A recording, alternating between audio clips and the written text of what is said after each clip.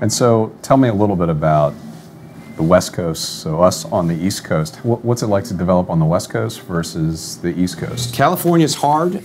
You know, it's funny, in my career, I must have heard 3 or 4 times, with every progressive tax increase in California, with every progressive regulation, with whatever's happened, that's it. Everybody was going to leave California and move to Texas.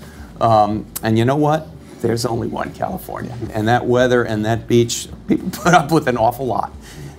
The other side of that is when you do create a great project there, and we've got some great stuff both in Northern California, Santana Row, Southern California, a place called The Point, which we just opened up.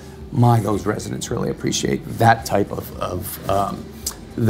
service and that type of environment, if you will. So it's hard to do business in California. It's hard to do business here too.